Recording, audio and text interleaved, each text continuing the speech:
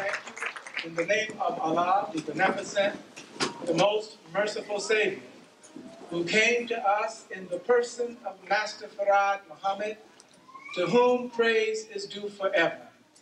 We forever thank Almighty God Allah for raising in our midst a divine leader, teacher, and guide, the one that all of the prophets prophesied about, the one that all of them looked and prayed that they would be in that day when he came to the people of God to guide them back. That one who was raised in our midst, not by a mystery God, but by God in person. When Allah came to us, he raised one from among us to prove and to show the power of the presence and the reality of his word and his promise. And that one that he raised in our midst is the most honorable Elijah Muhammad, the exalted Christ, the long-awaited Messiah of the black man and woman and of the world. All praise is due to Allah. Yes, I would applaud the most honorable Elijah Muhammad. I would applaud Allah for bringing him and guard him and give praise and honor to him. For that one is present in the world. And we forever thank Almighty God, Allah, and his Christ for giving us one last grace, one last mercy, one final call, one last chance that we might escape the promised destruction of the world that hated the God who created this earth. That's right, that's right. And we forever thank him and his Christ for leaving in our midst their divinely guided servant and the reminder of Allah and his Christ in our midst, the Spirit of truth, the trumpet of truth, the one that Allah and his Christ said that would be given the power in the last days to guide his people into all truth. And that one is the Honorable Louis Farrakhan Muhammad.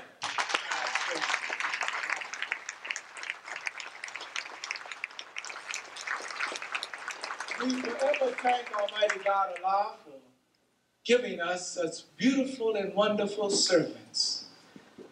And we would be remiss if we did not bear witness, not only that he has sent us servants who serve him by delivering the word, but he has sent you and I to be servants of the servants in delivering the word to God's people. So give yourselves a warm round of applause and please take your seats. Thank you. You know, this is a happy day for all of us, and I say that sincerely because, you know, as we struggle with the day-to-day difficulties of life, we sometimes lose sight of the bigger picture. You know, struggle is ordained, but we're not in this for the struggle. We're really in it for the victory, aren't we? I want to thank all of you before I briefly present to most of you and introduce to others our esteemed and distinguished brother and international representative of the Honorable Louis Farrakhan in the Nation of Islam, Brother Minister Abdul Akbar Muhammad. I would just like to remind you and to thank you, first of all, that our effort in Los Angeles with our charities has placed us in the position of being the #1 helpers of the Honorable Louis Farrakhan and the Nation of Islam. Allahu Akbar! Allahu Akbar! Allahu Akbar! And I want to send a special message to the agents and to those who like to give out information. You haven't seen anything yet. All praise is due to Allah. The help has come, and it's going to get stronger because we're going to organize more. We're going to work harder. We're going to do more to help Allah and his apostle to help the people of God in the building of his kingdom. That's right.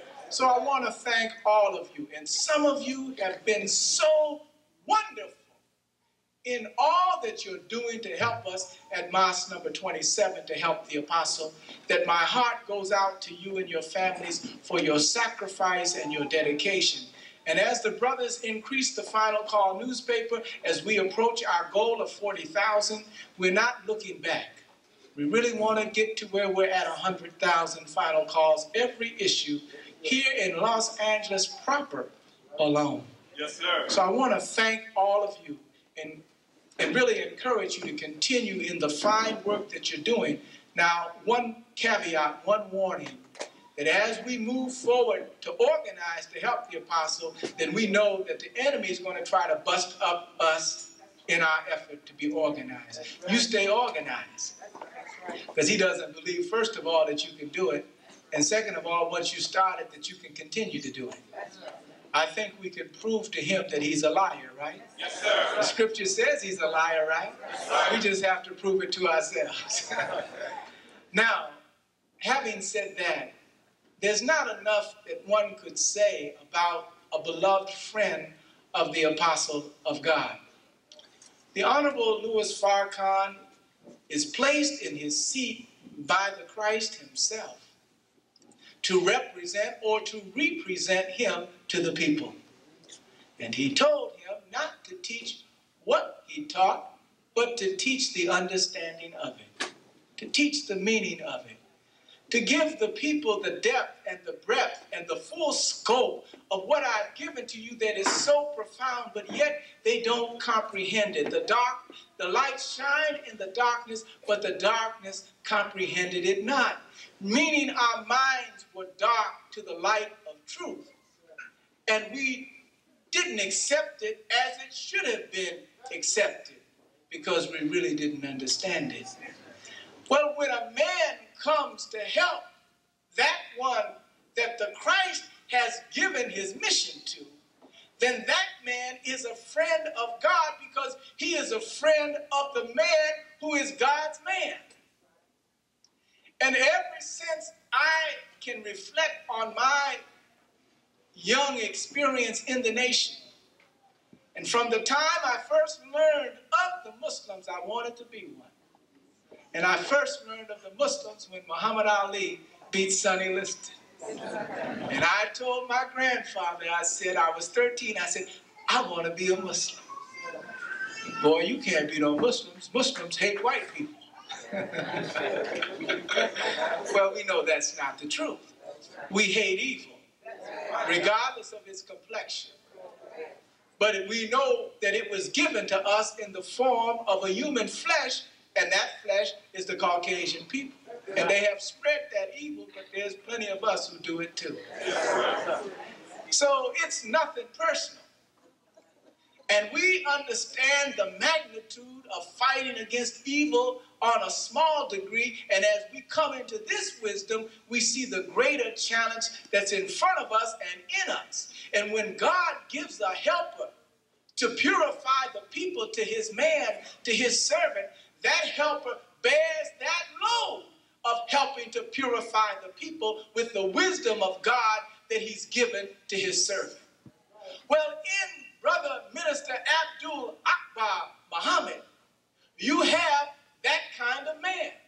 Because ever since I've known the Honorable Louis Farrakhan, this man has been standing by his side as an aider and a helper in the redemption of the black man and woman throughout America and Africa and around the globe. All praise is due to Allah. You can't find the words to describe that kind of man, that kind of woman, because there is no word. Only thing that you can say is all praise is due to Allah. Right. Alhamdulillah. May Allah bless you. May he protect you. May he guard your step. May he go out with you and come in with you. May he put himself all around those who are his servants to get this word out to his people. And so our brother is dearly beloved. He is an esteemed brother who isn't esteemed just because we speak words of praise for him, but because he has demonstrated his love of black people through his work to help that one that Allah has anointed and appointed to be his helper. So I want to thank you for being here, that you might get a blessing from one that Allah has anointed and appointed as an aider and a helper to his apostle, the Honorable Louis Farrakhan. Brother Minister Abdul Akbar Muhammad has served in many capacities, but he's always been the right-hand man of the Honorable Louis Farrakhan. And his mission that he's on now, presently, his assignment, is he's the international representative of the Honorable Louis Farrakhan and the Nation of Islam. That's a heavy title. And his work carries him all around the globe and throughout Africa. And he is principally responsible for the Ghana mission, which we have in Accra, Ghana. There's so much that he's going to share with us today because Ghana is hosting Savior's Day in 1994. And he's come to tell us how you can start preparing also for 1994 to get to Ghana, Accra, Ghana. But, you know, there's a requirement that we had to acquaint Brother Minister with about Los Angeles, and that is that Los Angeles, LA, is the passport to Ghana since we host Savior's Day 93. And we have a passport committee. And in order to get to Ghana, you have to make sure that you're at Savior's Day 1993 in Los Angeles, and we will certify your passport to Ghana. So, I say that jokingly, of course, but certainly we would hope that since you're in LA, you would be here for Savior's Day in October. But we are honored to have our esteemed and beloved brother who has had many experiences that he's going to share with us.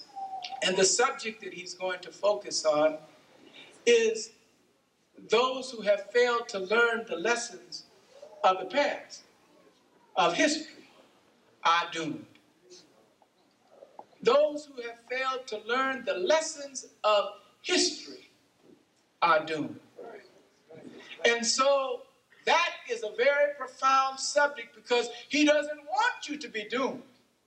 I believe our brother is here today to teach us how to, or help us in learning how to pass the lesson. But the test is really on each of us. I would like to present to you the international representative of the Honorable Louis Farrakhan and the Nation of Islam, our brother, your brother, our servant, your servant, our helper, your helper. That one that Allah has given to the apostle to get the word of God to his people, not just in America, but around the world. The international representative of the Honorable Louis Farrakhan and the Nation of Islam, Brother Minister Abdul Akbar Muhammad.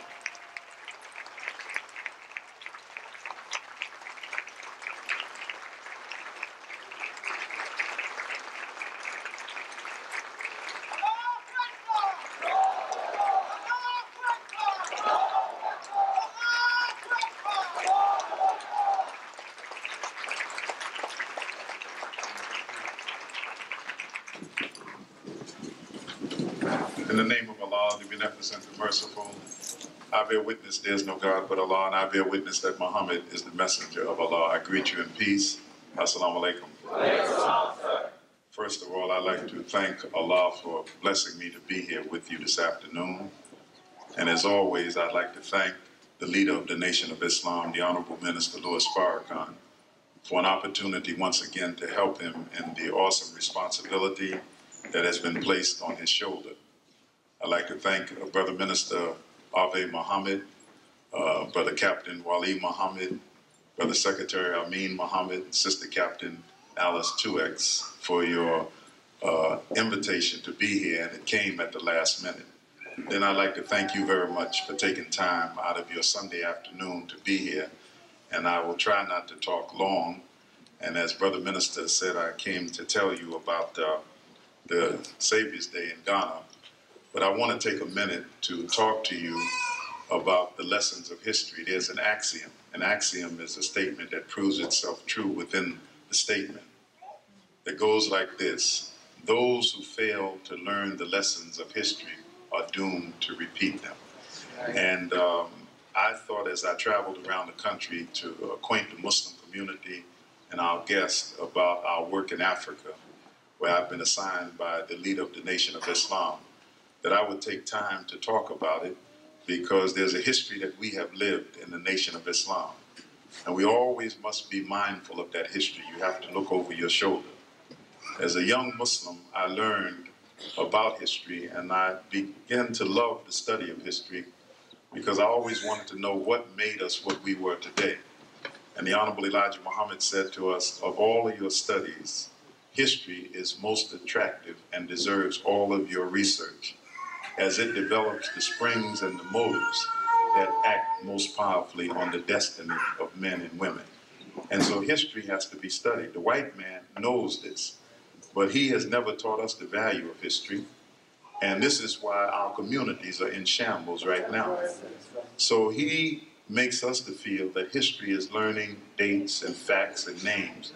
And when we come to school, we don't see the relevance of it. We say, I couldn't stand history. That's what some people say. What is it all about? They want me to learn about George Washington, cut down a cherry tree, and went and never told a lie, and that was a lie, and about Abraham Lincoln was in a log cabin reading by candlelight, and he loved black folks so much, and his heart went out, and that was a lie. And so you didn't get a feel for history. Plus, when we came through school, there was no black books in schools at all. And we were relegated in the history books to picking cotton or either playing basketball, football, or baseball. And that's the way the history books went. But there's a lesson in history that's a lesson in life. So I told Brother Minister Farrakhan I was honored to be at his table last week and then this past Thursday.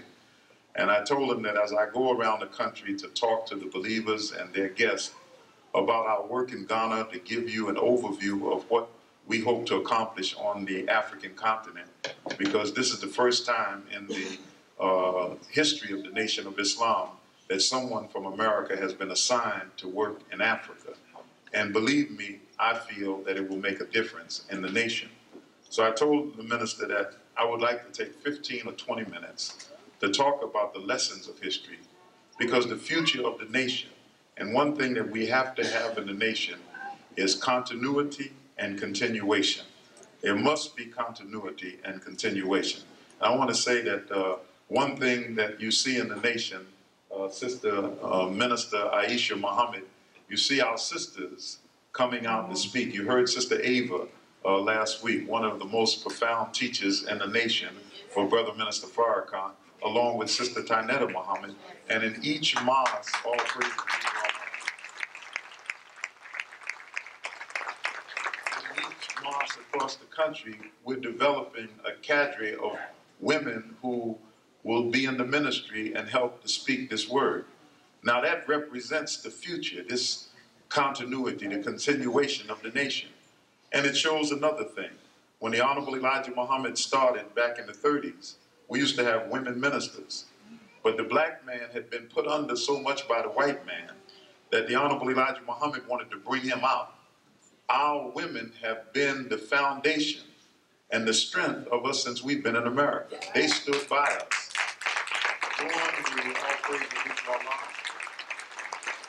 During the days of slavery, and this is why this must be taught, and it must be taught in a family. During the days of slavery, it was our women that was really the foundation pillar of the whole family. They held things together. And this is why I'm saying to my young brothers, these people talk about love is not about color. This is why when you go out and get the white woman, you got the slave master's daughter, neglecting the black woman who needs a strong black man, and you running after the slave master's daughter. It don't make sense. It's an insult to us as a people. So, you know, one young brother said, well, we live in a different time, man. Today we don't do that. We just go after what's out there. But no, if you had a sense of history and understood history, you would never do it. Because this black woman has been through too much for us now to put her to the side and be walking down the street with Sally, stringy-head Sally, the white man's daughter. No, And you say, well, that's a way to get back at the white man. That's not the way to get back at the white man. If you want to get back at the white man, have some babies, take care of them, and take care of the black woman that brings them into the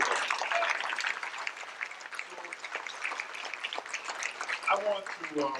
I want to say this, and I cannot talk too long. You know, I'm used to, instead of going 4 hours a day, I only go 3 hours and 45 minutes. No, I'm just kidding. I hope to speak just 1 hour. And I want to state my reason, and then I like to go into this lesson from history. I'm here to talk about, number one, the Ghana mission, to cover briefly some aspects of the Minister Savior's Day lecture that I think is important for our entire community. I want to talk about, I had a heart problem in Ghana in January, and Allah blessed me to survive it, and I'm here today because Allah's will, number one, and some good moves by some of my brothers. And then at the end of the meeting, I'd like you to participate and help us in a fundraiser for the African mission. And I know that in the nation, we're always raising funds. So I told Brother Minister, instead of me taking donations, I brought some gifts from Africa that I'd like to share with you, and then and let you look at some of the work that we're doing. So those are the reasons that I'm here. Now let me try to, you know, I'm from New York City, and in New York, we do everything fast, so I talk a little fast, okay? And you know, when I first came, my first trip to California was 1970, I think 70. And I was basically on the East Coast. But I remember when I came out here, we used to always say that California was so wild because it was the end. See, when the white man swept across America, fought the Indians through the plain, crossed the Rocky Mountains, and reached the West Coast, he couldn't go any further to do any more evil. So everything stopped right here, and everything that he wanted to do happened out here. But California, being 3 hours behind New York, always wanted to play catch up. Now this is not a put down. I want you to listen. So you always went to the extremes in everything that you did. If we started it in New York, you finished it in California. And so I come from New York, and I talk fast, so I'm going to go through this history a little fast, and I just want you to stay with me because we want to try to get out of the mosque at a certain hour. Is that clock in the back right or good?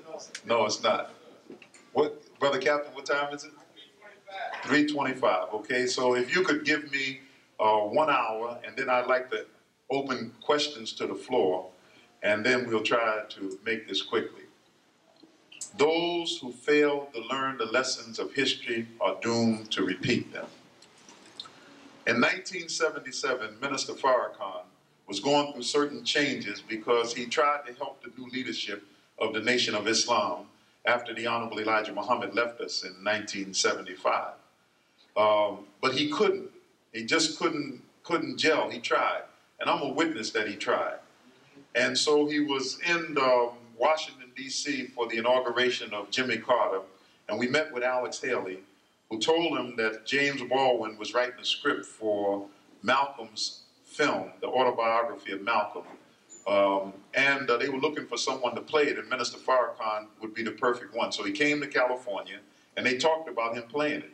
So in 77, or the end of 76, Minister Farrakhan agreed that he would play Malcolm as long as the Honorable Elijah Muhammad was projected right in that film. So I want you to know the phenomenon of Spike Lee making this Malcolm film is nothing new. And you have to know that the book, the autobiography of Malcolm, was not Malcolm's idea, but it was an idea from the Honorable Elijah Muhammad. Now I'm going to talk about it briefly, but inshallah, I hope by Savior's Day, 1993 in Los Angeles, California, that my book on the Nation of Islam's history will be completed. So let me go through this. I'm going to go through this quickly. So Minister Farrakhan came out here. He talked to James Baldwin, who was living in France at that time, happened to be out here. He gave him a copy of the book. And Minister Farrakhan agreed that this is what he wanted to do because he was going to go back into his music because he could not gel properly with the new leadership in the Nation of Islam because the Imam, Warathin Muhammad, was an unknown entity. Minister Farrakhan was a known entity, and they felt they had to bury him in order to make the Imam known, okay? It was a political move. So Minister Farrakhan, and at the time I was the Imam's special assistant, and my job was to assign ministers around the country or Imams. And I tried to keep Minister Farrakhan close to work with the Imam because the Imam really needed him because of Minister Farrakhan's ability and his notoriety in this country. But it didn't work out. So in February of '77, a set of circumstances happened in Chicago that I had to stay off the roster for 30 days. And the circumstances where there were a group of brothers in the mosque who always wanted a position. Remember, in the Nation of Islam, we have 4 main positions: minister, captain, secretary, and sister captain. And sometimes brothers and sisters think if you don't have one of those positions, you really have nothing to do.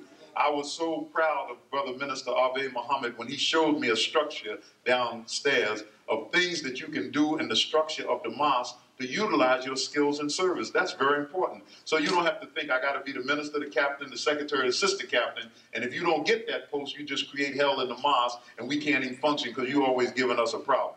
So there was a group of brothers in the mosque that felt that way, and so when the Imam set up committees, they wanted to change everything. So one of them called us some sissies, and I'm from New York, so I told him, but he used the other word, he called us some faggots, and I said, we don't play that. And I gave him some choice words, and so the Imam said, oh, Brother Aziz, you can't say that to people. So they set me down for 30 days. Minister Farrakhan got an invitation from Idi Amin to come to Uganda. So he came to me and asked me did I want to go with him because Idi Amin had always loved the Nation of Islam. Don't believe these Zionist-controlled films about Idi Amin was a big monster eating his people and all of that. Idi Amin loved black people. In 1973, he invited the Honorable Elijah Muhammad to come to Morocco, okay? You following me now? You're going to stay with me, okay? So Minister Farrakhan said, look, Aziz was my name at the time. Would you come to Uganda with me? I asked the Imam. He said, fine, you can go. Plus, I was off the roster. I couldn't speak for 30 days anyway. So we left that February. We flew to London, and then we flew to a conference in Cairo. And Idi Amin had his plane to pick us up and brought us to Uganda. We went to Uganda. We stayed there 22 days. One day while we were there, we were at Idi Amin's home in Entebbe. You know, where they had the raid on Entebbe. He had a home there and in Kampala. So we were at his home. Minister Farrakhan took out the book and said that there's a project that we feel will help Islam in America, and it's the life of Malcolm X. We have a chance to make this film, but we want to control it. So those brothers in Hollywood who want to put the film out need the finance. Amin said, I don't have the money. It's a good idea. Amin being a Muslim himself, he said, it's a good idea, but I don't have the money. He said, but I got a friend who has the money. Let me call him. So right there while we stand, he picked up the phone and he called Brother Gaddafi and said, Brother Gaddafi, I got a friend here I want you to meet. They have a project that I would like you to look into. I think it is a good project. You know, in his Ugandan accent, he was telling Brother Gaddafi. Brother Gaddafi said, fine, send him to Libya. So we got on a plane. We went to Khartoum in the Sudan, and then we flew to Libya. When we got to Libya, we went to our hotel. You're sticking with me now. I want you to follow this. So Gaddafi had made arrangements for us to meet him at the airport the next morning because he was going to Tobruk, which is the base where he had kicked the British out, and they were having a celebration there. And so we got up early that morning. We were in the lobby. We were waiting, and the driver came. We were supposed to be there at 8 o'clock. The driver showed up at 8:15. And the driver happened to be from Ghana, where I live at now. And the driver said to us, don't worry, everything in this country is always late. You'll be on time. So we rushed to the airport. When we got to the airport, the plane was taking off. And so we missed Brother Gaddafi, and he left 2 aides there to say, well, they waited as long as they could, but they had to leave, and he told me to talk to you about your project. So we went back into Tripoli, we sat down and we talked about the project, and they said fine, and we left and went on to Mecca, where we made Umrah and attended a conference. Now, I'm saying all of that to say that if Minister Farrakhan, who had said that he was going to back up from teaching, if we would have saw Gaddafi that day, and Gaddafi would have probably given us the money for this project, because that's the kind of brother he is. He had already helped the Nation of Islam in 1972. He gave the Honorable Elijah Muhammad $3.6 million to buy the mosque in Chicago. So he was already attempting to help the nation, and we were going to show him how this project was worthy of his help. But Allah did not permit it. God is the best knower. And because if Minister Farrakhan would have received the money, we got back to California, came out here, saw the filmmakers, gave them the money, we would have put the film together. Minister Farrakhan would have probably been into acting and his music right now. But being that God didn't allow that to happen, Minister Farrakhan ended up on another path, and that's rebuilding the Nation of Islam, okay? Allahu Akbar. So, I'm I'm stating this to try to make you see something in the history of circumstances and time. 1977, Minister Farrakhan started right out here in Los Angeles. When Brother Jabril gave him the book and he said that he wanted to rebuild the work of the Honorable Elijah Muhammad, he went to work to rebuild that work, and the nation is what you see it today. Now we have to look at the history of that development. You have to be able to look at the mistakes you made and be honest. Our young people need guidance today. When you look at the streets of the cities in America, they need guidance. What kind of guidance do they need? It's obvious that the white man is not going to give them the guidance to build constructive lives. It is obvious, even though the propaganda in America is that because some brothers are selling some crack on the corner, that it is the root of a multi-billion-dollar business, which is a total lie. It has to be people involved in it on a total different level. One of the biggest signs that we should have seen as a people is when DeLorean ran into trouble with his car factory in Europe, and he decided to turn him a cocaine deal because he needed a quick $50 million. Now that was one that came to the surface, but it happens every day in white America. Drugs is not just what you see on the corner in the black community as the white man wants you to, but drugs is a big multi-million-dollar business controlled by the government of America, number one, because the CIA has been involved in drugs, and it came out in the Noriega trial, and also large corporations in drugs. So we become the scapegoat. We are the criminals, and Bush earmarked the $4 to build more prisons, not to try to solve the problem, but to lock up young black people across this country. So now we have to look at the lesson that history teaches us. One of the greatest lessons in history is the opium wars in China. The white man wanted into, he couldn't get in because it was a closed society. So the Dutch, the Americans brought in, and the British, the Dutch, the British, and the Americans brought opium into China. And they got the young Chinese men from the age of 16 to 45 smoking opium. They were growing it on plantation controlled by the British in India. They were shipping it in. And then Chinese men who became corrupt and loved silver and money more than the flesh and blood of their own people, they were the ones that were selling the opium to their own people. And when a Chinese man or boy got strung out on opium, he would sell everything that he had in order to get this smoke. Also, it took the fight out of them. It took the drive out of them. It took the desire for family structure. It made them a disrespecter of morals and society. It destroyed the Chinese society, and the Westerners were able to get in. And it wasn't until what you know in history as the Boxer Rebellions or the Boxer Wars, it wasn't until the Chinese people themselves said that we must put an end to the menace in our society. So that is a lesson in history. If we're waiting for the white man to solve the problems of our community, it will never happen. But there has to be some organization, there has to be some group that comes together that will say we must put an end to it. It's not going to be the masses of our people. It's going to be those dedicated few who realize that we must be the saved society. I would say to the brothers in the community that we see that force as the Nation of Islam. We see that the Nation of Islam has the ability that we can solve this problem. We must solve this problem. I spoke at a funeral 3 weeks ago in St. Louis, and it was a big funeral, 2,000 people. A woman was killed, 69 years old, by her grandson, stabbed 14 times because she would not give him money to buy crack. Killed his grandmother, and then took her car and hocked it to the crack dealer.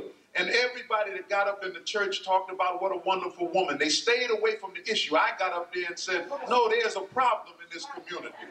This woman is laying dead here because our young people are being destroyed by this drug that white people have poured into our community, that they make available in our community. And until we come together to stop this problem, it will destroy the fabric of our entire community.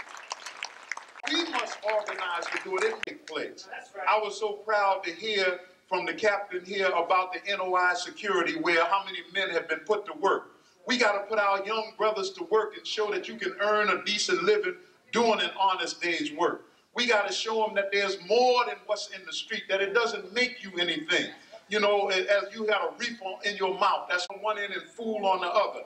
I don't care if it's like a short man thinking that you're going to put on heels to become tall. When you go home at night, you got to take those shoes off and you come down to the size that you are. So it's a problem in our community that we must solve. It's a problem that we must look at. We must look at how we can get into these young people. We got to spend quality time with them. We can't throw them out to the world and think that they're going to grow up. So you have to learn the lessons of history. If we've been through that and we know it's no good, then we got to share it with the young people. You can't share it in a fit of rage or anger. You got to sit down at a dinner table. The elders in our community, you may not be perfect. You're not perfect. You got faults. But it doesn't mean because you got faults, you don't sit down with these young brothers and sisters and tell them about the rigors of life and what they face in the white man's world. We want Islam involved in the future of people. We are concerned when we go to jails and see them stacked in their rafters of young people who are in the penal system. Reverend Charles Cohen, I don't know if you know his name, he's doing 12 years in prison right now. I went to see him for some crime that they charged him. During 1968, he formed the Black Liberators that fought against white folks in St. Louis and Southern Illinois. And they waited all of these years to get him, and they locked him up on some trumped-up charges. I went to prison to see him. You read his column in Final Call for a while, then we had to pull it out because the prison authorities didn't want him writing in the most outspoken black paper in the country. When I went to prison, he gave me this lesson. He said, Akbar, let me tell you what they're doing to these young brothers and sisters. They're turning out snitches wholesale. They get them in jail and they make them into snitches. White man tell them you're facing 25 years. You better take a plea bargain. Your mama ain't got no money. She already hocked her house to get that no good lawyer she got for you. But all you got to do is give us up a few people. These are the crimes on our books we try to solve. This happened in your neighborhood. You know who did it? Give us some names.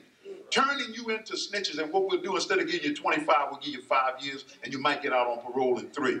And see, so you giving it up to the white man in order to save your own rusty behind, and he's turning the whole community into a group of snitches. He's telling them that if you go and spy on them, there's an article in the day's New York Times. And if you got the New York Times in Los Angeles, it's on the capture of Butterfly.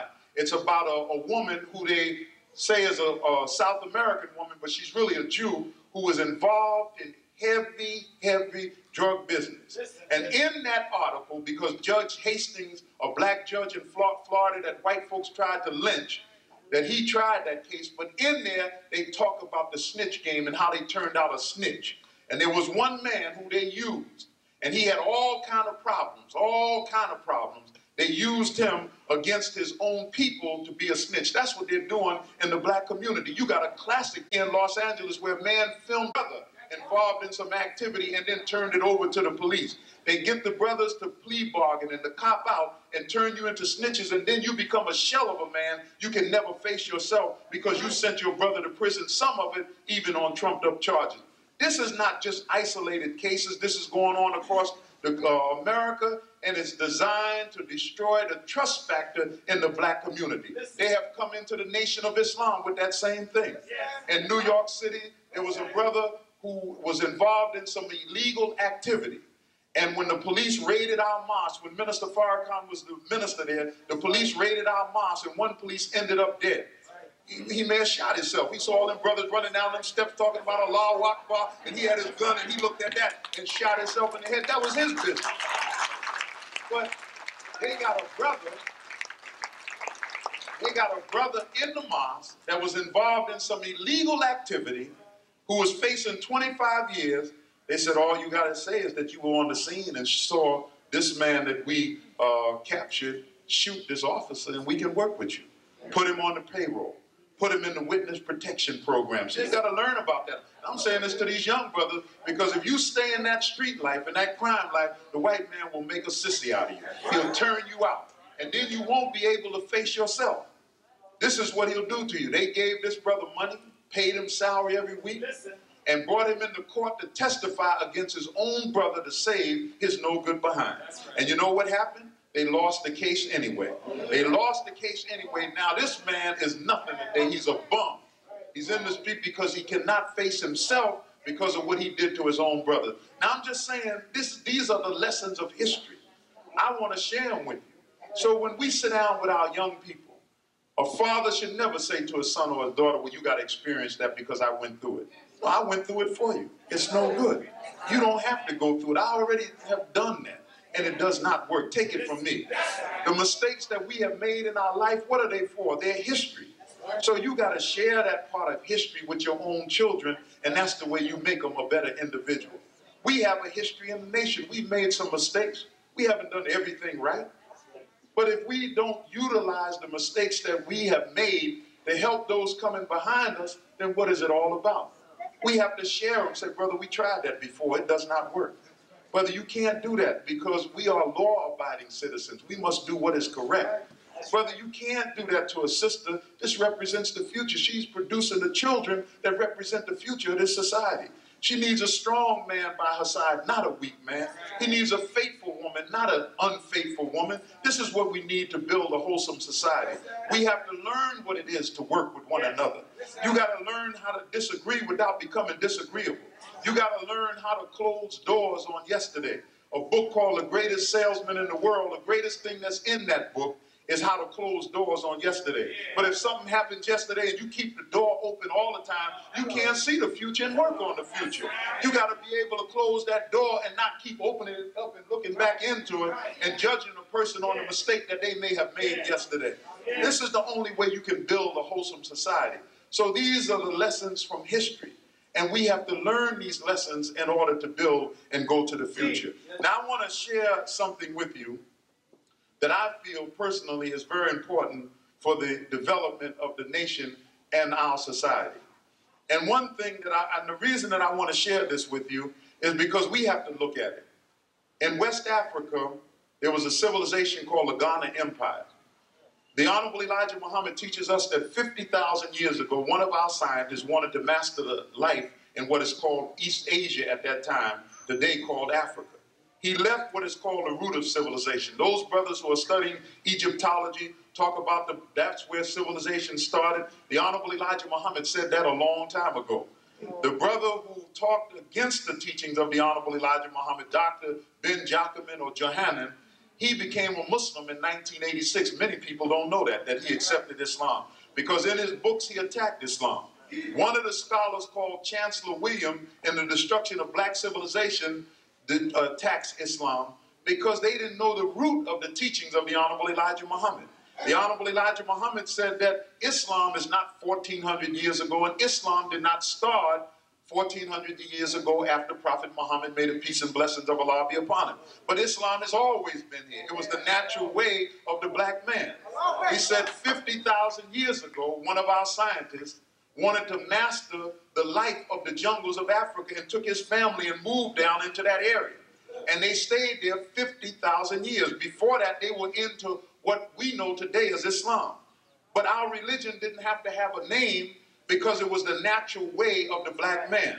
It's like when you say a spider, you automatically know he spins a web. You never say a spider, a web-spinning spider. When you say spider, you know exactly what he does. When you said black man, you knew that he lived in the law of Islam. It was the natural way of life. So when this, all praises be to Allah. So when this scientist decided that he wanted to master that life, they moved into the jungles of Africa. They lost the knowledge of a lot of things, but they built civilization there, and they lived there for 50,000 years. The Honorable Elijah Muhammad said that that was to prepare us for what we would endure or undergo for 400 years under this white man in America. But as we lived that life in the jungles of Africa, we built civilizations there before the spread of Islam. Then Islam spread into that area from traders. One of the first civilizations, Ghana, was headed by a man named Sunni Ali Bir. But he was really not a good Muslim, though he had a Muslim name, but he was more into traditional religion, but he had to play the two between. But he built a strong civilization called the Ghana Empire. Behind him came the Songhay Empire and the Mali Empire. In this empire, there was a man named Akbar Muhammad who came to the throne. He built the civilization. He had a division of labor. He was a good Muslim. He built for Islam.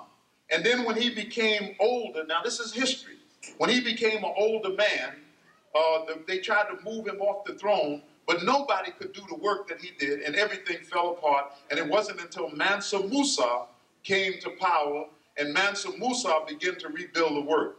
Now, Mansa Musa is known in history 670 years ago. He took 10,000 black Muslims to Mecca.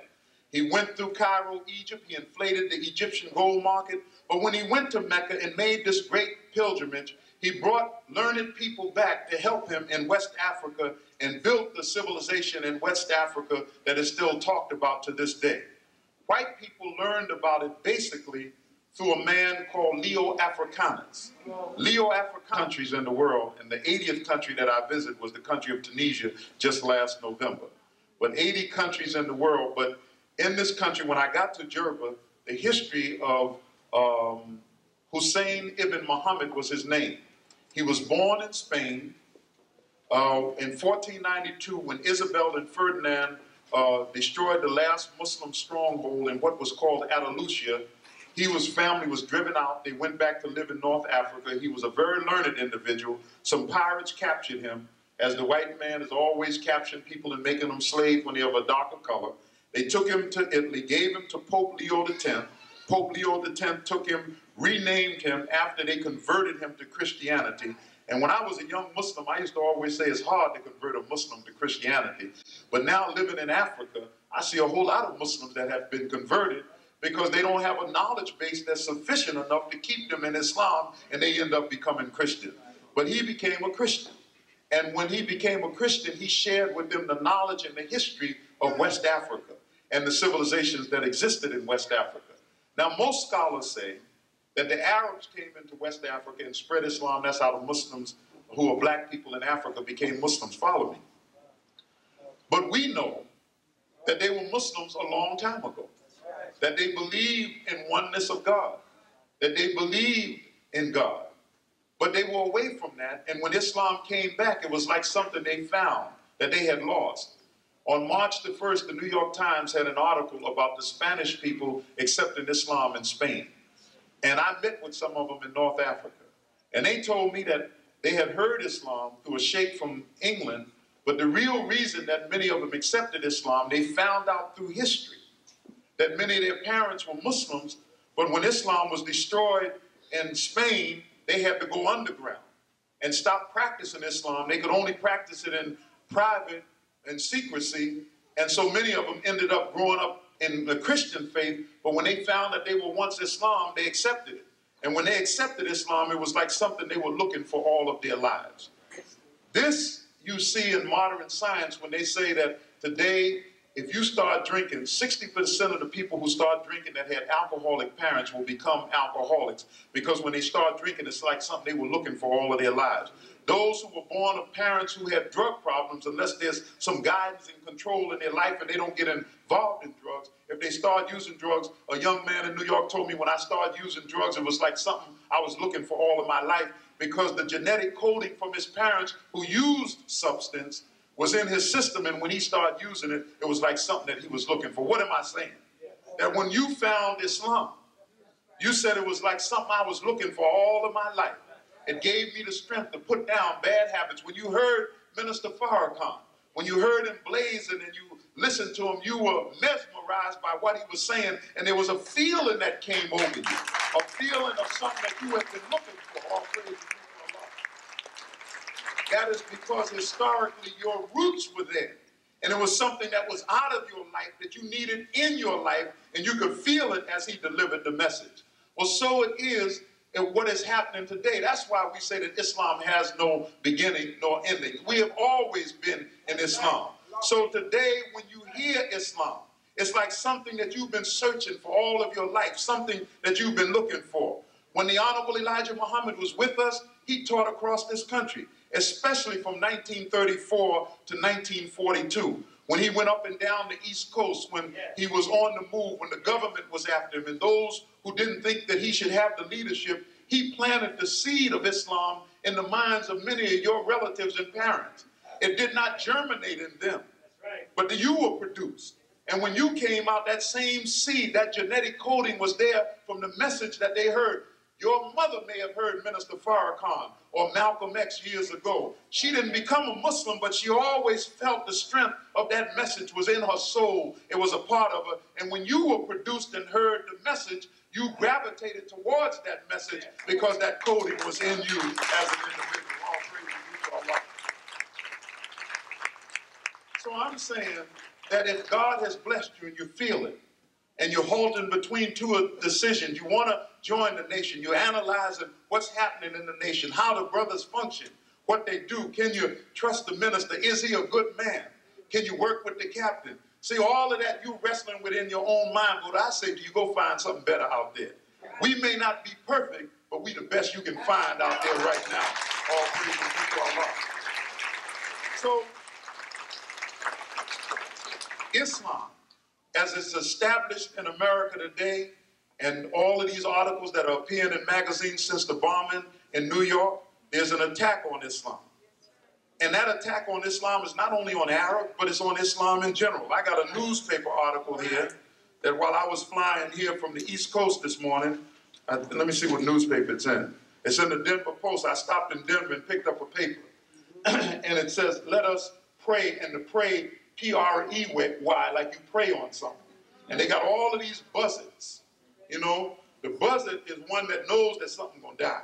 And he just flies around and waits on the evil accident of time. And on this, now this is very interesting. I just saw this morning when I was making notes for my subject. On this, they have all of these buzzards sitting up here. And the first buzzard, they call all of the buzzards loonies. The first buzzard, it says Islamic loonies. The second buzzard is Christian loonies because it is David Koresh down there in Waco, Texas. The third one is a Hindu loony, a Sikh loony, a Jewish loony, Protestant, and a Catholic loony. But the first one up there is Islam. And it's an attack on Islam because they realize the power of Islam as it spreads in the black community. Every Islamic group out there today that is a black man or woman in America, the root of them being in Islam, if they've never been in the Nation of Islam, is the Honorable Elijah Muhammad. He's responsible for that. They know that Minister Farrakhan is a champion among young people in America. They know, like Public Enemy, who was recently in Africa with Malik Farrakhan, who's standing back there on the wall. Because Chuck D and the brothers put Minister Farrakhan's name in their rap tune, Minister Farrakhan's word has spread among young people across this country. They know the power of the teaching of the Honorable Elijah Muhammad to discipline and change the lives of young men and young women across this country. They know the attracting power of Islam, and they know also that Islam frees their mind from the slave mentality that they're locked into white America, looking up to white America, worshiping the white man, thinking that he's all powerful and all good. They know that Islam breaks that stronghold, and it doesn't break it and they're wild and crazy in the street killing one another, but it breaks it and gives them a discipline that becomes a governor factor in their life and makes them an asset instead of a liability in the black community. So therefore, their job is to try to stop that spread of Islam in the black community among the young black people, spread confusion, make the Muslims appear as they're arguing and fighting with one another. And I would say to all of my Muslim brothers, look, you have nothing to prove when you're the winner. It's like, you know, those who are the distractors of the Nation of Islam got this little group or that little group and do not go for the work of Minister Farrakhan. You don't have to argue with them. See, when they argue with us, we got the strongest standing army in this country. God has blessed Minister Farrakhan to be the most visible Muslim leader, not just a Muslim leader, but a leader for black America across this country. They know that. They see the hand of God on him every time he opens his mouth. Look, so when you're in that position, you don't have to shout back at those distractors. They're like dogs barking at the moon. See, it's only a problem when the moon answers the dog that's barking at it. So we don't have to answer that. All we have to do is keep on rolling. And what the white man wants to produce, and he tried it through the Malcolm film, he wanted to produce bloodshed in the street with people fighting against members of the Nation of Islam. And once the bloodletting starts, it's difficult to stop it, and the white man knows it. But he plans And Allah plans, and Allah is the best of planners. He planned it that way, but it didn't happen that way. He wanted the film to do something that didn't happen, didn't even make all his money back. And look, I mean, I don't know Spike Lee personally, and I think that he may have been sincere in his attempt, but there were white factors that were in control there. There was one part of the film where they showed Malcolm reading a newspaper about the wives of the Honorable Elijah Muhammad and calling them women while he was in the nation. That was a lie. There was a part in the film where he showed Malcolm in a jail cell and the vision of the Honorable Elijah Muhammad came. If you read the autobiography, that was a lie. In the film, he never showed Malcolm with the connection of Black Africa. Malcolm spent his 39th birthday in the country of Ghana, but they didn't show that in the film because they never want you to connect with Africa, because they know that what you have learned in America can benefit Africa and help the whole continent. So they didn't want that connection through the film. So they hoped to do something with the film. I started off by telling you that the film was not a bad idea because Minister Farrakhan was going to play Malcolm himself. But when white folks get in control, they wanted to turn it around because they realized that Minister Farrakhan has become the strongest leader in this country, giving direction to black people. Even those who do not join the Nation of Islam look to him as the premier leader in Black America. So I wanted to say that to you because as the Muslim community, there are certain things that you have to study. How many heard part 2 of his Savior's Day address? How many heard the tape of part 2? Now, in part 2, the minister goes into greater detail, and you need to hear it because people challenge you, and it doesn't have to be an argument. That's why the Holy Quran says, argue with them in the best manner. The word sound in the ears of Allah is the braying of asses. And when somebody gets into an argument, you don't have to go into your karate stand and I'll punch you in the mouth, but what you got to do is present an argument. But you have to have a sufficient knowledge base in order to argue. But if you don't have no knowledge base, then you got to get physical. It's like, sister, when you argue with your husband sometime, or you catch him on a point, and sometimes your mind is just sharper than his. And then, brother, you want to punch her in the mouth because she got a score on you. No, what you got to do is come up with a knowledge base to defeat her argument, or either submit and say, baby, you're absolutely right. I won't make that mistake again. All praise to Allah. But if your knowledge base is shallow, you say, yeah, say that again and see what I do for you. As Minister Farrakhan said, you want to work in her mouth like a dentist. So, no, you can't do that. So you have to have the proper knowledge base. Now, I want to just go over this quickly. I know my time is running. I told you I told you I talk fast. In 1989, Minister Farrakhan was in the country of Ghana. I had received an invitation for him to come to Ghana when I was traveling in Africa to speak at the 80th birthday celebration of Kwame Nkrumah. So Minister Farrakhan decided to come. We were there in 1986, and the minister swept the country by a storm. 13 days in Ghana, he was in the front of the newspaper every single day. The head of state then, who was called Chairman Rollins, he's the president now, he heard from his intelligence sources that he shouldn't let Minister Farrakhan in the country. But he wanted to hear him for himself, so he let him in. And when he heard Minister Farrakhan, he said that this is a noble messenger of God. He brings a message to the people, and he opened up every door in Ghana for us. On leaving, he asked Minister Farrakhan to open up an office in Ghana for the Nation of Islam, because what he saw of the nation, he wanted that duplicated in his own country. So, all praise to Allah. So when Minister Farrakhan was leaving, he promised, this was in 1986, he promised the chairman that he would open an office. So we came back to America, and he was preparing Dr. Khalid Muhammad to go to Ghana. And then Brother Khalid got into some difficulty that the authorities locked him up, and Khalid could not go. So in 1989, when we returned, the chairman, in a meeting, we were sitting in a private house that the chairman had provided for Minister Farrakhan and his delegation. The chairman said, Brother Farrakhan, I'm calling on you to fulfill your promise you made to me in 1986. At that time, I had already had open heart surgery, and I was really going to Africa to study and to teach the history of the struggle of Black America, and study Arabic, French, Islamic literature, and finish the biography of Minister Farrakhan in my other book. So I was about to move. I was going to leave. That was in September. I was leaving that January. I was going to another country in Africa. So when the chairman asked the minister to fulfill his promise, the minister turned to me. I was sitting there, and he said, well, Chairman, I would like to ask Brother Akbar, who is about to move to Africa anyway, would he move to Ghana instead of where he was going to go? And he said, would you do that, Brother Akbar? You know, I said, of course. Yes, sir, Brother Minister. And that's how I got to Ghana. And by that November, I was looking for a house. By that February, I found a house, and then I moved into Ghana and opened up our office. That's how we started in Ghana. Now, thank you.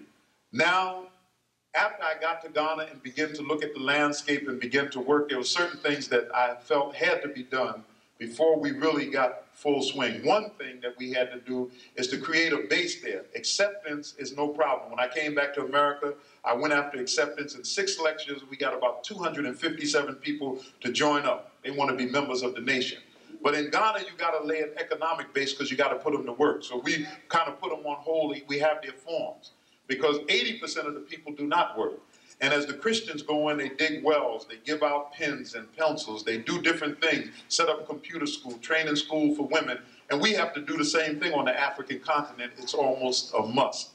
The respect level for the Nation of Islam, when you get there in 1994, inshallah, you'll see how the people love and respect the Nation of Islam and its leader, Minister Louis Farrakhan. So, all praise is due to Allah.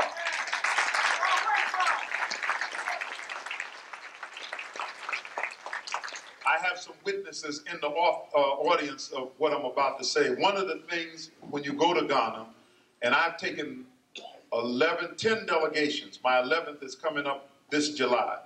I took Dionne Warwick. I came out here to California about a year ago. I met with her. She had called because she has a design and reconstruction company and she wanted to do some work on a project that Minister Farrakhan had in St. Kitts. And when I was talking to her about it, I said, well, I'll give that information to the minister. I said, well, Dionne, why don't you come to Africa?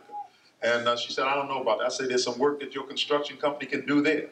And she said, well, maybe we can talk about it. Can you come to California? I came, I talked to her, and she agreed to come to Ghana. She said, but I'd like to bring Isaac Hayes, my good buddy. And I said, fine. So we made arrangements. She came to Ghana. She went through the slave dungeons that we took Public Enemy through. And when she came out, she cried. And she said that, Akbar, she said that young people must see this.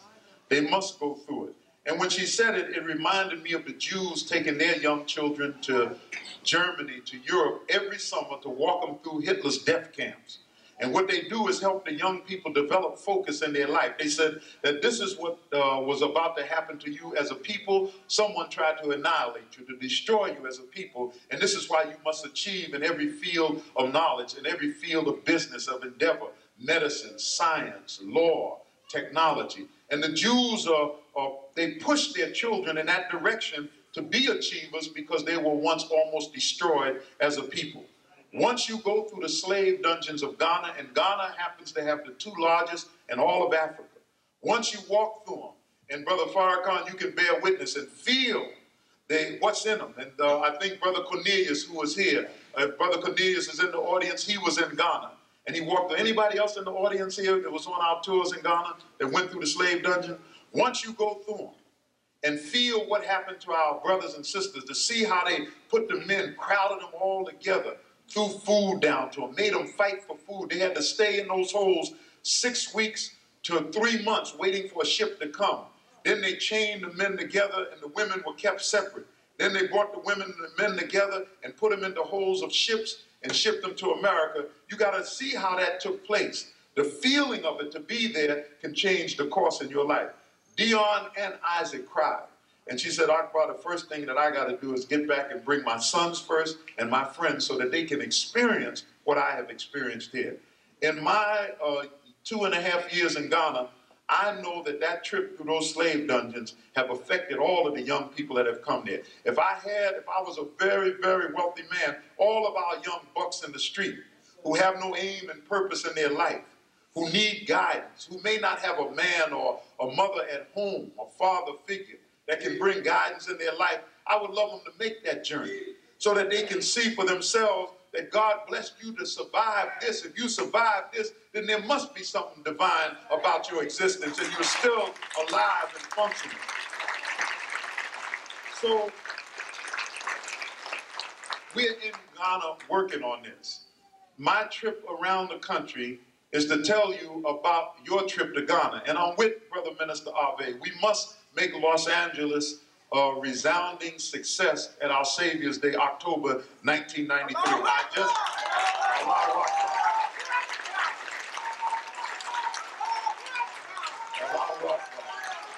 I just left Atlanta, Georgia, and Brother Minister Van said that we had the greatest Savior's Day in the history of the nation, and he was right. 55,000 people. So now, you know what they say, can you beat this? So now what you have to do in Los Angeles, you have to beat that. You got to top it, that's right. So as you move towards 1993, we want you to prepare your mind for 1994. And the reason that we are starting early is because this is not like getting on a plane and flying to Chicago. I mean, you leaving the west coast of America, and your trip is longer than anyone else, and going to Africa. You have to prepare for it. Those who can't see the amount of money that it takes to make it happen, you got to start saving and putting money on the side for it right now.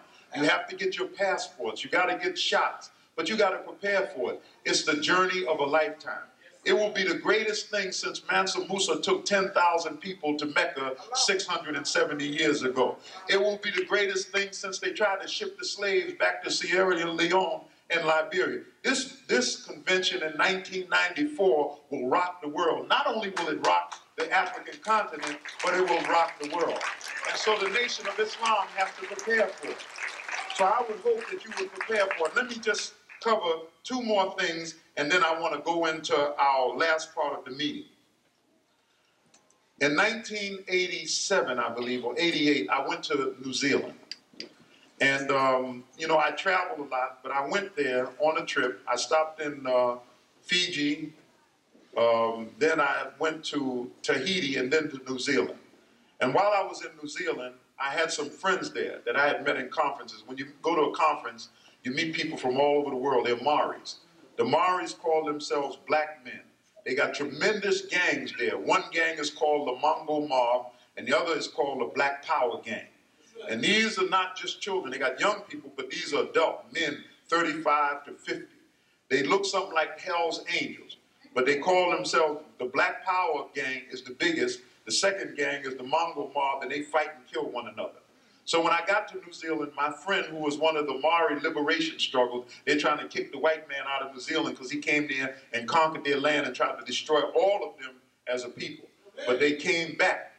And so when I got there, and I'm going to go through this quickly, so follow me. They, first, the custom people were hesitant to let me in. But finally, I got through customs because the American security people called them and said that this black Muslim is coming in. He's going to create some problems for you, so watch it. So when I got there, I went on a radio show. I had done a radio show and a newspaper interview and a TV show. But on this radio show, I was explaining to the people about the Nation of Islam, the Honorable Elijah Muhammad, and how it started. So two people called, a lot of people called, but two people very important. One of them belonged to a group called the Ratnas. And Ratna was a nationalist group that started in New Zealand, where they were trying to regain their heritage and their strength at the turn of the century. T.R. Ratner died. And the man that called in said that, I think that the Ratner movement started the Nation of Islam. And one of our members went to America and started your movement. And I'm saying this because we saw a picture of your leader, Elijah Muhammad, with our sign on his head. And the star and crescent that you use is the sign of our movement. So I told the man that I'd like to meet with him at the home that I was staying off the air and talk about it. Then a gang member called.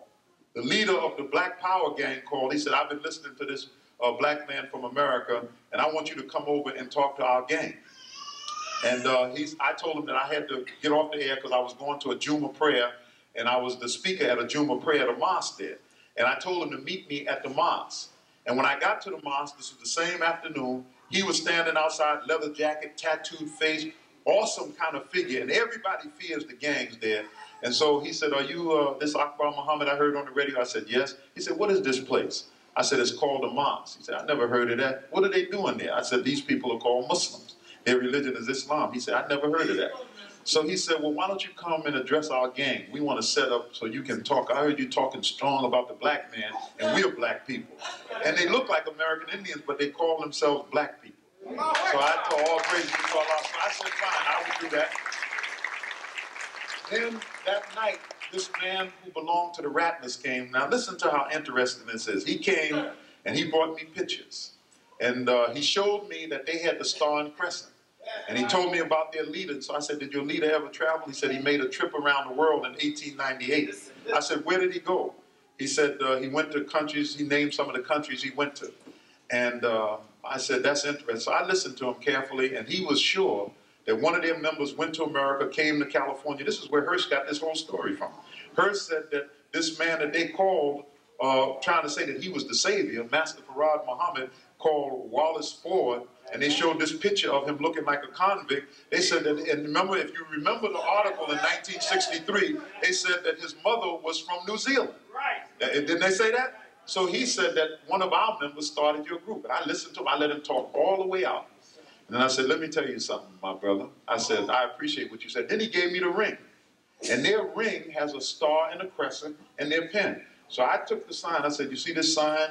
And then he showed me one of their old books. Their old book had a flag just like our flag. That was their first flag. And so I began to tell him, I said, that see, what your leader got is the flag of Islam. I said, then even though, you know, you give him credit as starting, but Islam has been around a long time. I said, perhaps when your leader traveled around the world, you said he went to Egypt and Syria. And maybe when he was in Egypt and Syria, he came in contact with Muslims. And he saw the dynamic force of Islam, but he knew that you were brought up on Christianity and he wanted to maintain the spiritual base, so he came back and gave you Islam. I said, look at the way your women dress. They're women dressed in long dresses and headpieces, look just like our sisters. I said, and look at the lodges where you meet, you call them lodges, but they have minarets that look something like a mosque. I said, in our history, there was a man named Marcus Garvey. He was born on the island of Jamaica. He went to England and he worked in a shop in England with a Muslim named Muhammad Dous. He was a Palestinian. This Palestinian taught him Islam and gave him the feel of nationalism. Marcus Garvey had a love of his people and he went back to teach, but he didn't teach them Islam because he felt that they couldn't accept it. So in the UNIA, he knew that they needed a spiritual base, so he let Christianity continue, but at the base of his thinking was Islam. And I told the man, I said that I think that T.R. Ratner did the same thing.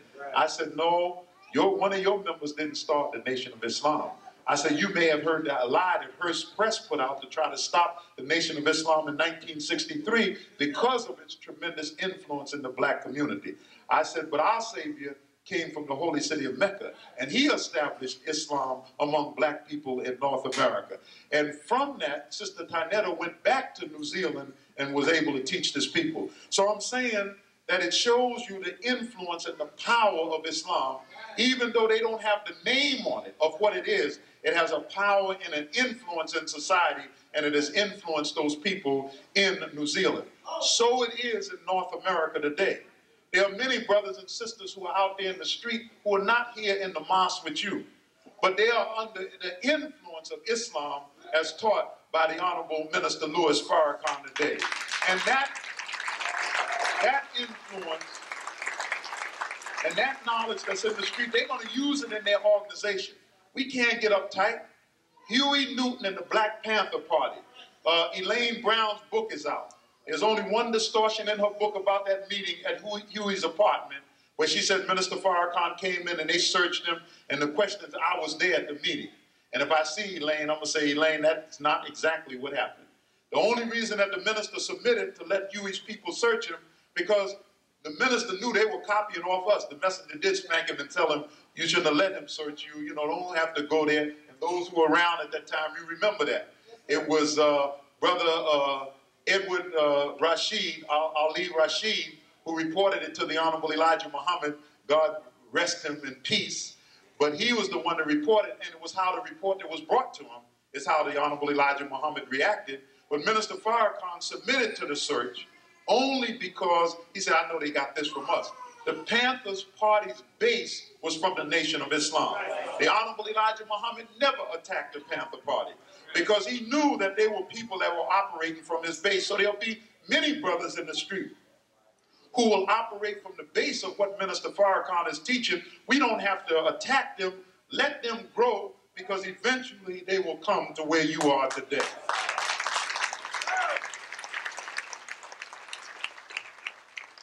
brothers and sisters, the last part of this that I want to share with you. As most of the members in the Nation of Islam know that I had a heart problem. And sometimes when you hear people have heart problems, you wonder about them. And I know that I got Brother James Muhammad, who's traveling with me from New York, and who'll be working with us in Ghana. And he's like a monitor because I'm only supposed to talk an hour, no more than an hour and a half, lecture for 45 minutes. But you know how it is when you get on this roster and get wound up. And I know he's back there about to pass me a note. But I just want to share this last part, and I'm going to close the meeting out. And we haven't given out the forms yet. They're ready to be given out. I want to close out this last part of the meeting. In 1987, I was in New York, and I was going to take over the mosque in New York. Minister Farrakhan had sent me there.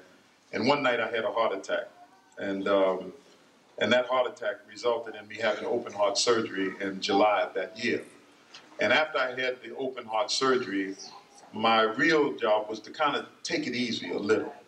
And being a workaholic, and I'm really a workaholic, and I thought that used to be a terminology that people use. And I used to always think that it was just a bunch of lazy Negroes that called people who worked hard workaholics, you know, who really didn't want to do any work. But I found out there is such thing as a workaholic. My daughter says that, Daddy, you're the kind of man that even if there's no work to do, you create work to do because you are a bona fide workaholic. And I've been that way in my 30-some-odd years in the Nation of Islam. Brother Malik Farrakhan can bear witness. They were in Ghana. They was on a roll every day. We had a Public Enemy going. And I remember when Dionne Warwick and Isaac Hayes was there, they had a very tight schedule. They were only there 6 days. So one morning Dionne said that, look, she said, you represent a new kind of slave master. But it's so much to see and so little time to see it. But on January the 22nd, I went to a place in the north of Ghana. Public Enemy had just left. They had stayed there, I think, about 9 days. Is that right, Brother Malik?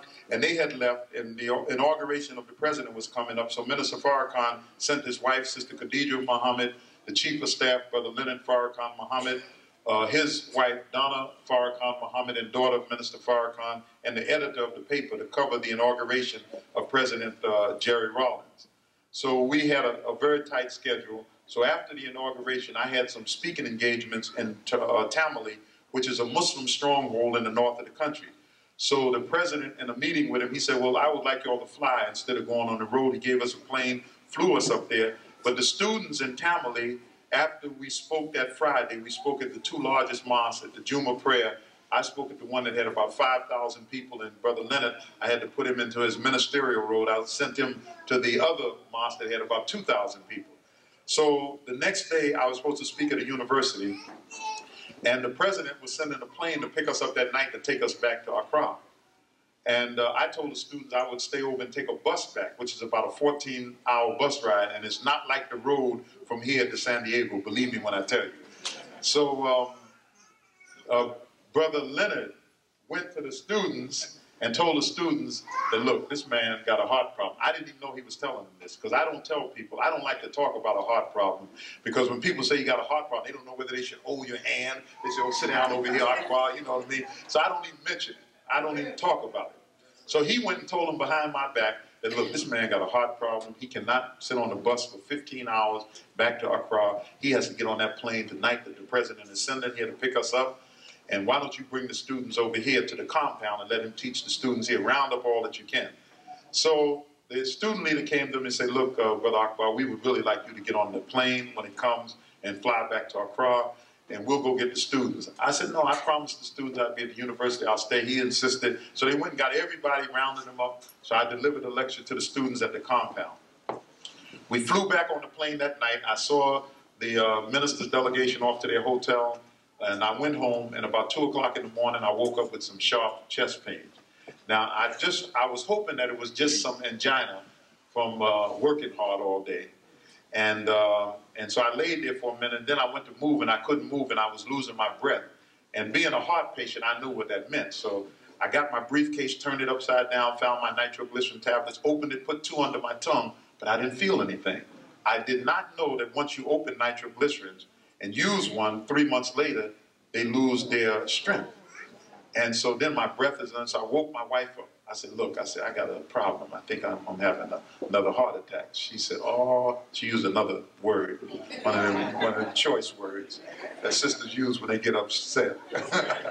And then she called a friend of ours, and he rushed over to the house. It was about 2:30. We got to the hospital about 3 o'clock. And after we went through some changes at the hospital, I saw a doctor, explained to him. The doctor said, yeah. He said, I know what you need, but we don't have no medicine. And we don't have no oxygen. And so he said, but we can keep you here in the morning. We may be able to get some in the morning.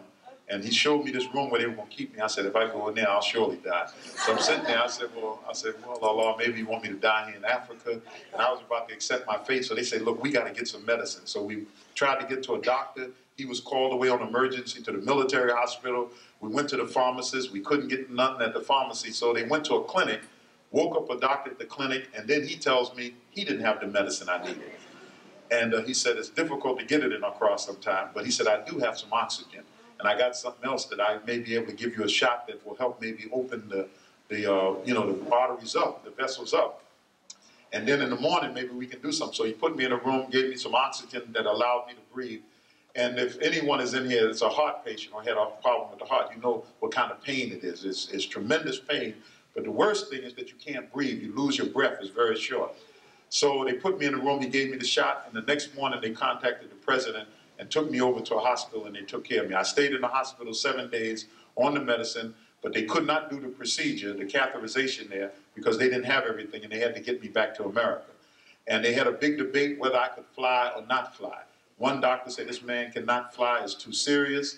And the other doctor said he got to go so that he can get into a hospital in America. And so the president sent his personal doctor over and said that he would put a doctor on the plane and get me back to America. So the doctor said they opted that I would stay in the hospital 7 days on medication that they have, and then I would stay home 7 days and then try to get a flight to America. I flew to Chicago and got into a hospital, and that's why I'm back in America now. And thank Allah. All praise to Allah. So when I was in the hospital, I found out the things that they didn't have. And being that they saved my life, I pledged that I would come back and try to do something to help the hospital. And one thing that we're doing is none of the doctors had doctor's jackets. And so I want to get them all doctor's jackets so they look like doctors. So I asked the doctor, the head doctor there at the hospital, I said, how come the doctors don't have doctor's jackets on so that they look like doctors? He said, well, look, Akbar, if we had to make a choice to buy doctor's jackets or medicine, we would buy the medicine. You see, in your case, we didn't even have no medicine. And so it's not big things. You don't have to do grand things in Africa. It's small things that you can do that can make a difference. So I pledged that I would work on doing that. And so as I got back to America, I'm on this tour across the country. I've spoken in Boston, Philadelphia, New York, Atlanta, Miami. I'm here today. I'll be in San Diego tomorrow night.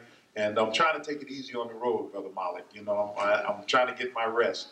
And the minister, Thursday night at his house, when we had a full discussion about Ghana, he didn't want me to visit any more cities after I finish these current cities that I have to go to. But he's going to do a national hookup across the country and let me talk to the whole country.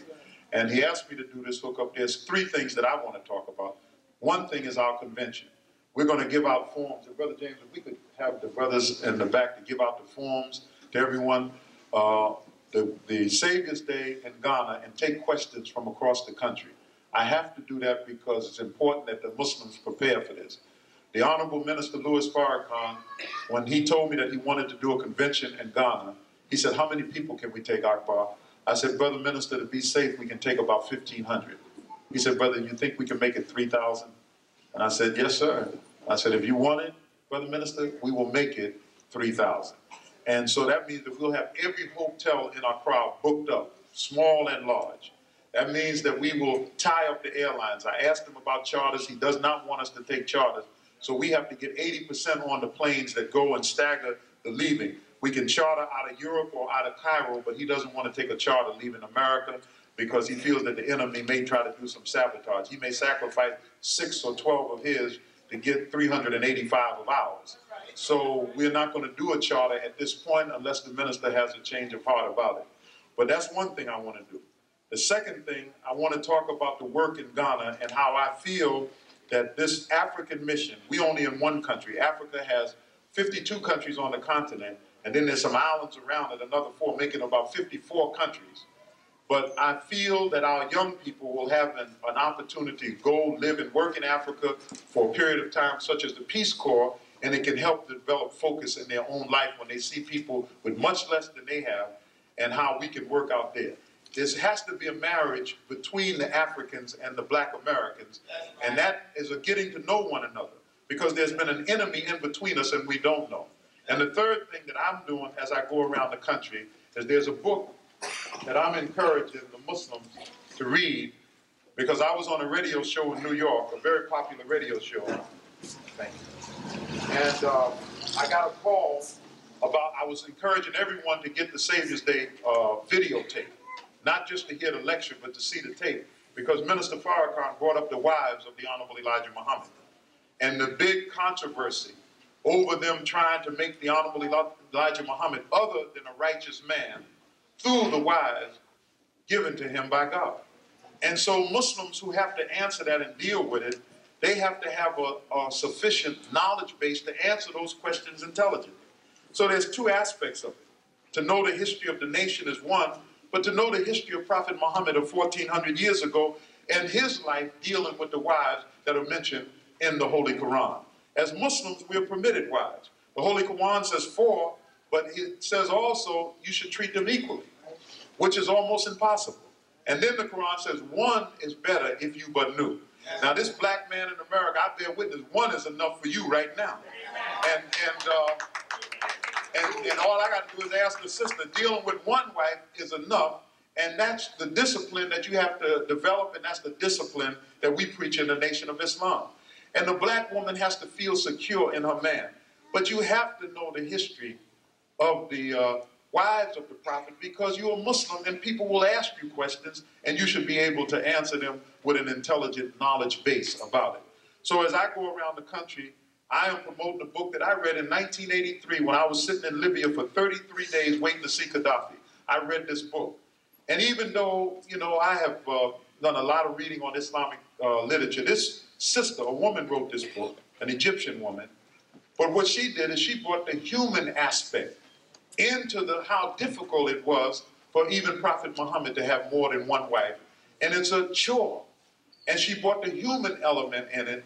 And you have to understand that in defending the life of the Honorable Elijah Muhammad, that the enemy wants to use to attack the Honorable Elijah Muhammad, as all of the Christian scholars who wanted to attack Islam used that to attack the life of Prophet Muhammad 1400 years ago.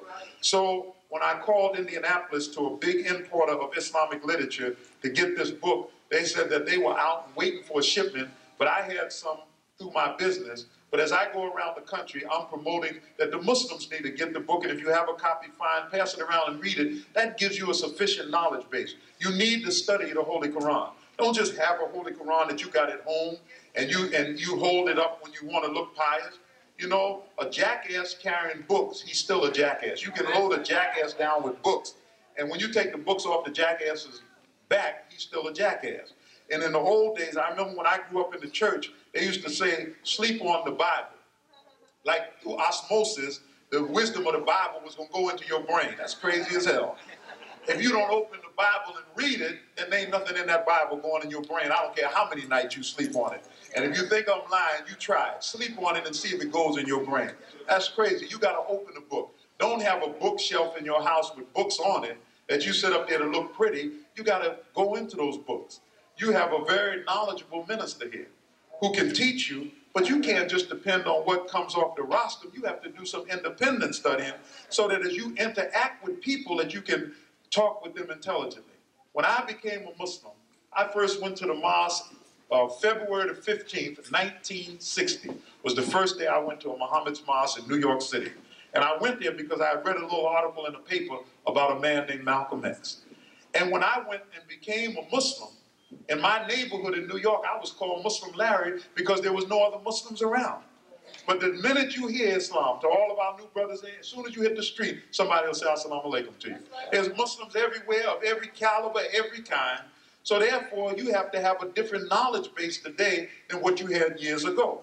And so therefore, and even if you don't stay with us, you come and you hear, and you got something else on your mind, at least what you learn here will enable you to deal on your own when you go on that street, but you must do some studying yourself. So as I go around the country, there's two things that I encourage the believers to do, is to get those tapes of Brother Minister Farrakhan. That second tape is a very important tape, and you got to listen to it. The videotape of the Savior's Day is important. If they have it here, you need to get the tape, because the minister in the tape gives you a sufficient knowledge base that as people talk to you about the life of Malcolm, don't forget, it hasn't hit the video shops yet and hit TV. It'll be on TV, and the questions will continue to come up about the life of the Honorable Elijah Muhammad. Did the Muslims kill Malcolm X? Why did they kill him? Why did Malcolm leave the nation? The minister lays the base for you beautifully, then you have to do some independent studying yourself. There's a proliferation of books on the Nation of Islam. I got a call 5 o'clock, 4:45 Thursday morning, that Captain Yusuf Shah, the captain that I came up in the nation under, and Minister Farrakhan came up, and that he passed away. And Shah, known, if you read Malcolm's biography, talks about Joseph X. That was the captain in New York City that we came up under. And he passed away, and the thing about it, you never know what tomorrow will bring. I talked to him, he called, he heard I had another heart attack, and he called me. I talked to him and his wife, and I told him I was coming to New York to teach, and I would call him when I got to New York. I got to New York and got busy. I did not call him to meet with him, and now I will never meet with him. And it shows you that don't take things for granted. Even a promise that you make to your brother or sister, don't take each other for granted that you will always see them the next day. Tomorrow is not promised to any of us. After this happened, I called the minister that morning and told him of the tragic news that Captain Shaw had died of a massive heart attack at 3 o'clock that morning. That afternoon, I was calling the minister's house because I had a meeting with him, and my whole family was in Chicago to discuss the Ghana mission and how we would move. Then I called the house, and the minister's secretary was very sad. And I said, well, I don't know why she's so sad. You know, she said, haven't you heard? I said to myself, she didn't know Captain Shaw. But Aaron, young Aaron, who worked with Hakeem, the son of Salim Muhammad, who was the captain in San Diego, and the son of Celeste Muhammad, who was the minister's personal cook, had died in his room in South Carolina on a college campus. 19 years old. Very, very hard day. All of this happened one day, April the 1st. And when we got that tragic news, you know, we have to come to grips with that. Minister Farrakhan told me that evening, he said, I just saw him 10 days ago. Just gave him the greetings. He was on spring break and saw him off back to college. And now the young boy is gone. We don't know the circumstances of his death right now. It appears to be that it was suicide. And we are hoping that it is not, but that's what it appears to be. All evidence is pointing to that. And it shows you that you never know what's on young people's mind. Don't take them for granted. And I'm saying, and I'm appealing to parents. You know, one thing that I respect about the Kennedy family, Joseph Kennedy made his dinner table a classroom. And he spent quality time with his children. And I'm saying to all of the brothers, if I could do what I have done with my family again, with all of my daughters, my 8 daughters, I would have spent more time. When I came up in the nation, I mean, I know the first day that I missed a meeting at the mosque, I was there every time the door opened. I got on the roster because Malcolm said the top paper seller in the mosque will open up for me. And I became the top paper seller for 3 years running. I was selling more papers than all the brothers in the mosque. But I never missed a mosque meeting. And I was known as a hardcore soldier all of my life in the nation, but I neglected. That wasn't balanced. I never ate dinner with my children. I never got home. When I got home at night, I had and have to this day, a beautiful wife. She would wait up for me, fix my food, have my bean soup and my toast ready for me. Late at night when I come in, eating late at night, and going to bed, getting up early in the morning, saying my prayers, and getting back out there soldiering before I got the subway to go to work. But I never spent quality time with my children. Never set them down at a table. I grew up. I've done it now. I started in 1986. And we used to have sessions at the table. But look how long it took me. 1986. And my daughters were practically all grown by that time. 5 of them graduated from college. And I thought well, I worked hard and accumulated money, sent them all to school, made sure they had a decent education. The other three, I hope that they will finish college. But I didn't spend the thing that I read in one of those Kennedy biographies, what Joseph Kennedy did for his boys. He endeared greatness to them at that dinner table. He made them to ask questions.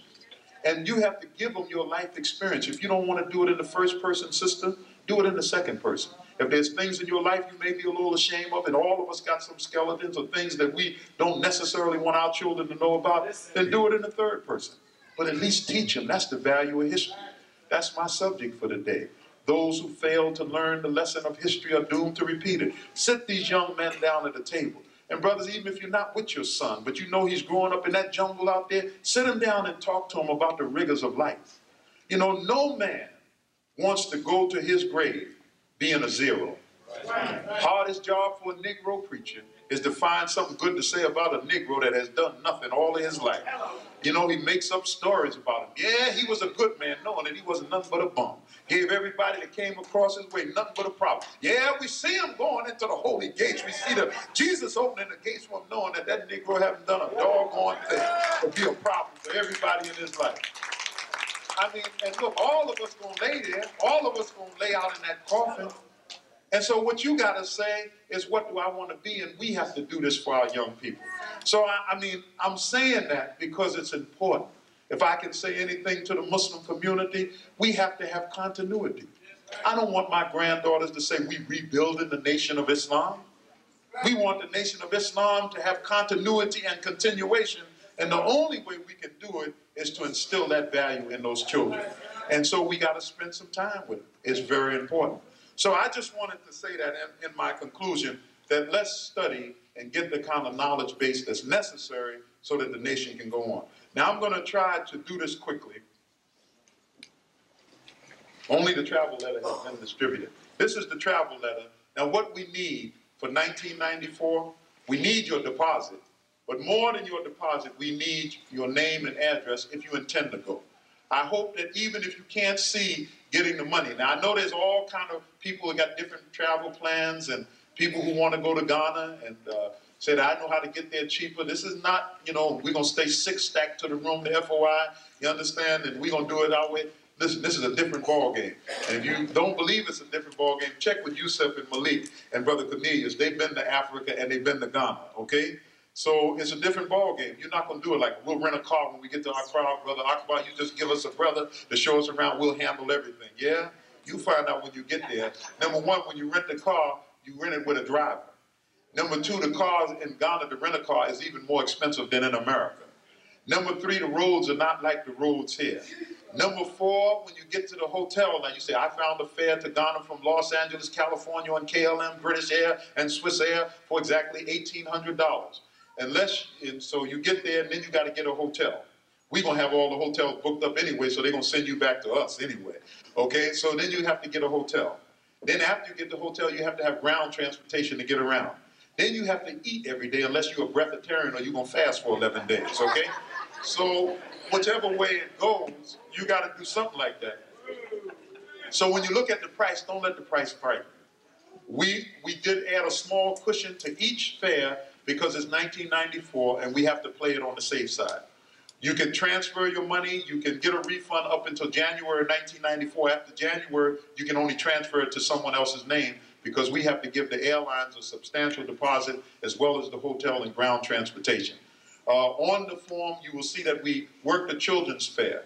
Now, there is an area that is not clear if you have 3 children that you're taking. And I recommend children under 7 not go, but some people feel that they have to take their children. They have no babysitter. Some of them want their children to have this African experience, and I applaud that. Brother Cornelius took his son, and I think that it made a difference in little Cornelius Jr.'s life just to make that trip. But you want to take your children, if you have the money to do it, fine. And you said that I can't leave my children in America with nobody for 11 days, you have to take them, fine, you should take them.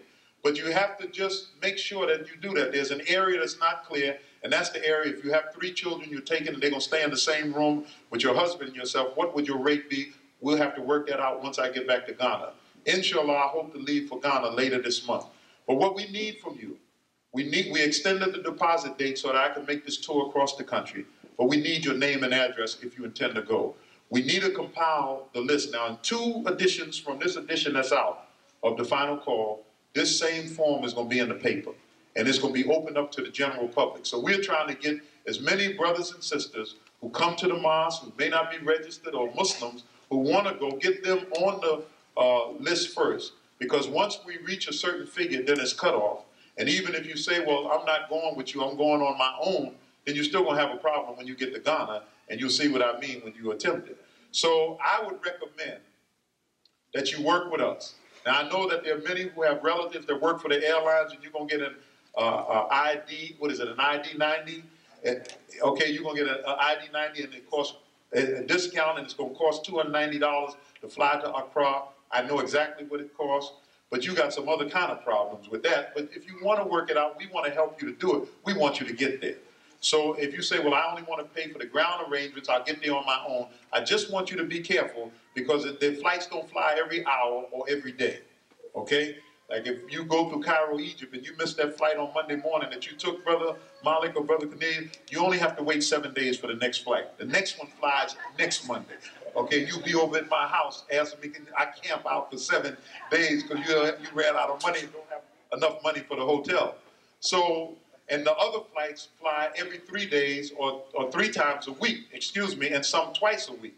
So, and if you're on standby, being that we got all the seats booked, and you know if you're on the ID 90, you definitely have to stand by until everybody's on the flight and hold your baggage to the last minute. And international travel on the African continent, it does not work the same way in Europe or America. So I just want to make you familiar with that, okay? If you want to use your I-90 and come over in an off season, that's fine. But during the convention, I don't recommend it unless you're very adventurous and you're going to carry all your luggage. There's 2 other ways that you can go to Ghana that's much cheaper. Thank you, Brother Minister. One is you take Air Afrique out of New York. It flies to Dakar, Senegal. It stops there. You get off the plane, get back on, fly to Abidjan in Cote d'Ivoire, and then you take a smaller plane to Accra.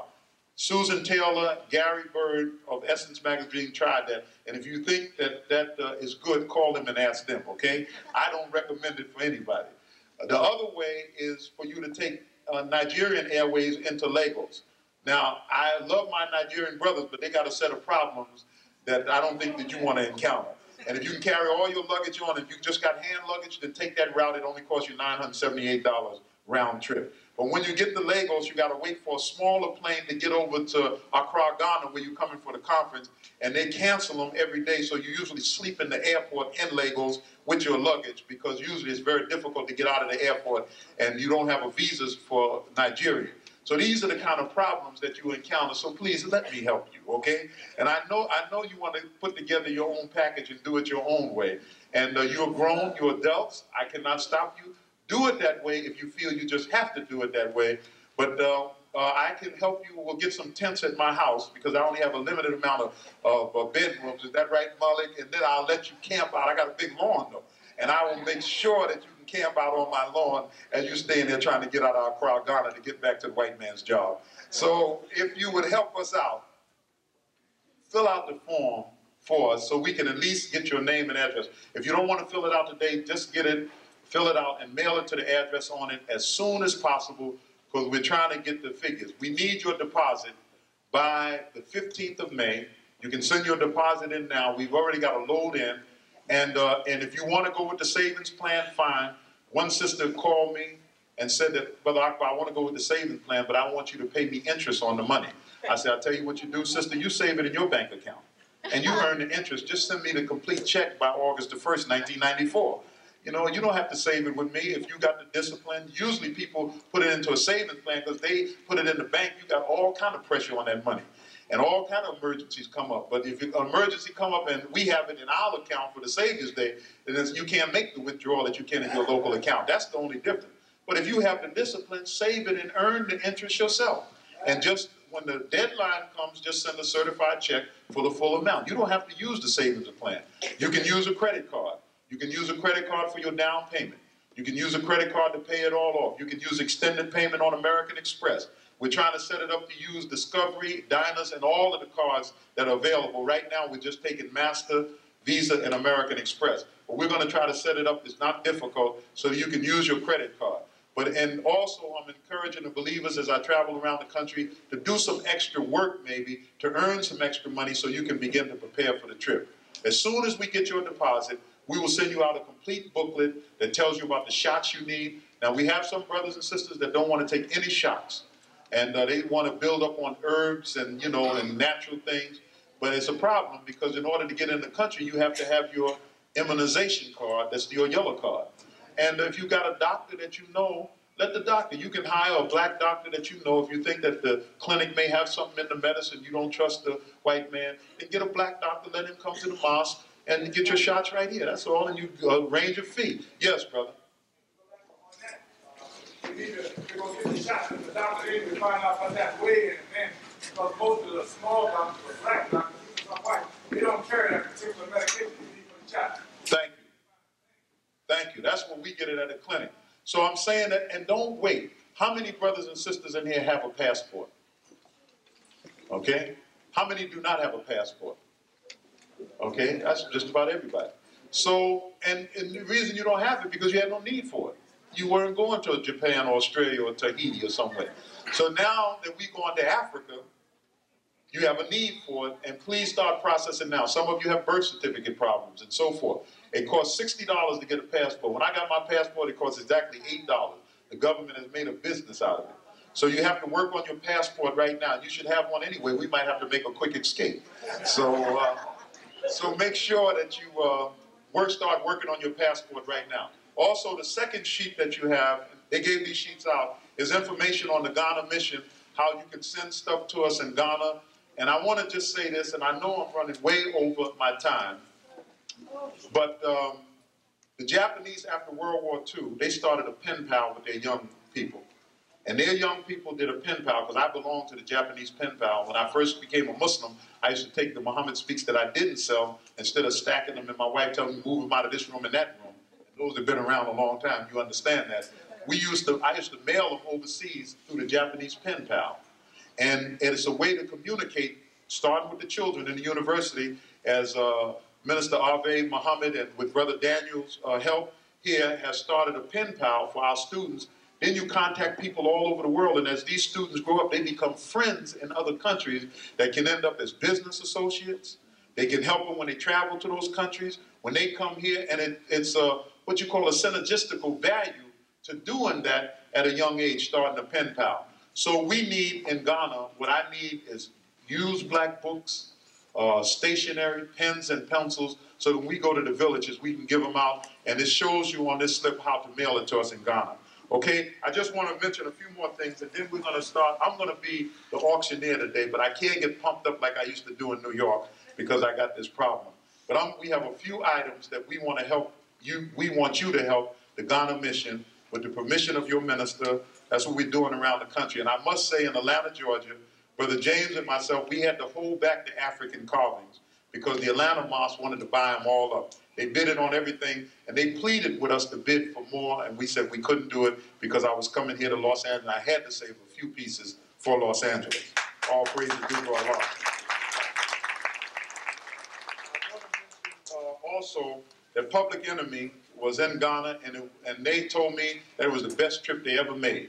I mean, Flavor Flav brought so much stuff he had to send to America for money. They came in with 48 pieces of luggage and left with 92 pieces. I had to negotiate to get it reduced. And then let me just tell you this short story. The best way to make a story short, you know the best way to make a long story short? Don't tell it, okay? But let me do this one real quick. When they got to Cairo, and Malik, I wasn't there, but my daughters told me what happened. The Egyptian officials looked at Flavor's passport, and they knew that something was wrong with this group. It's because Flavor probably balls his passport up, puts it in his pocket, but it looked real bad, so they thought it was a forged passport. So they confiscated all of the passports and said, you pick them up in America. So in other words, because there's a lot of forged passports, American passports, because they're like gold. If you go to Hong Kong right now, you can sell American passports from anywhere from $3,000 to $10,000, because when Hong Kong reverts to mainland China, a lot of the people who live in Hong Kong will try to get to America. So a lot of forged passports around the world, because they think that the streets here are paved with gold. And so they took the passports, and what happened was when they got off the plane in New York and the customs officials got it and found out it was Public Enemy. One of them white boys said, "Public Enemy, why my children love you guys," and walked them all through. Did y'all open one piece of baggage? They didn't open 92 pieces of luggage. And I was trying to gear Chuck and Brother James, them, I said, now look, y'all gonna pay some heavy duty when you get to New York. And I was telling them what to say and how to bring it down. But the Egyptians thought that they were hurting them, and they ended up helping the brothers, and they walked through with 92 pieces of luggage, and the customs officials didn't open one piece, and they didn't pay one dime in duty. All praise be to Allah.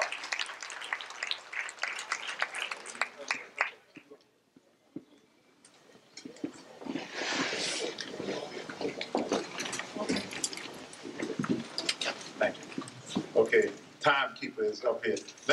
Public Enemy gave us tapes, their tapes. They said, Brother Akbar, we want to give you our tapes for the Ghana mission. And when I was in New York last week, Brother James gave us a very valuable piece, and I said we'd save it for Los Angeles. But they gave us their tapes. And when you purchase a tape, which will be on the table on your way out, the donation for the Public Enemy tape will go to the Ghana mission. They didn't charge us anything for them. They said, you keep it all for the work that you're doing in Africa, and I want to thank them very much. And they are a good group. They've been together 7 years, and the whole group, when a rap groups have a longevity of 3 years. After 3 years, rap groups are gone. And you look, Run DMC, you just look at them. Public Enemy has been there for 7 years. And they've been together for 7 years, and the whole 7 years, the whole 12 to 15 brothers together and move on the road around the world is a task. And that's why I always say that Allah is with those brothers. And I'm moved by them. I'm very impressed by them. And they are a conscious rap group to wake up our young people. Also, there's another tape on the table. A sister came to Ghana on our first trip and came back when Dionne Warwick was there, and she recorded a tape with Osibisa called Welcome Home. She gave us a whole lot of her tapes that were made in Ghana, and they were used as the theme song in New York on the radio when Gary Bird was coming to Ghana, and her tapes were donated to the Ghana mission. That'll be on the table outside. Now, for those brothers and sisters who are going to Ghana, this is the currency of Ghana that y'all got some in the mail from the students, and we got some brand new currency. And what we want to do is that when you get up in the morning, I want you to hang it somewhere in your house. And you look at it, you say, when I get to Ghana, I'm going to spend this money. And I'm working on getting to Ghana. So it has a 1,000 CD note, a 500, and a 200 CD note. And I want Brother Malik to look at it and see the difference of how the money looks when it's there. Because before I left Ghana, I went and got some brand new money.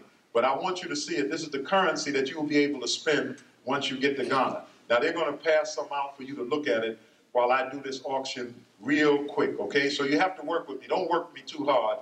And I hope that you will help the Ghana mission. And I want to thank the minister and thank you for your time and your patience this afternoon. And I hope by the permission of Allah that I said something to you that will help you as you move through the rest of your journey in the nation of Islam and helping the Honorable Minister Louis Farrakhan.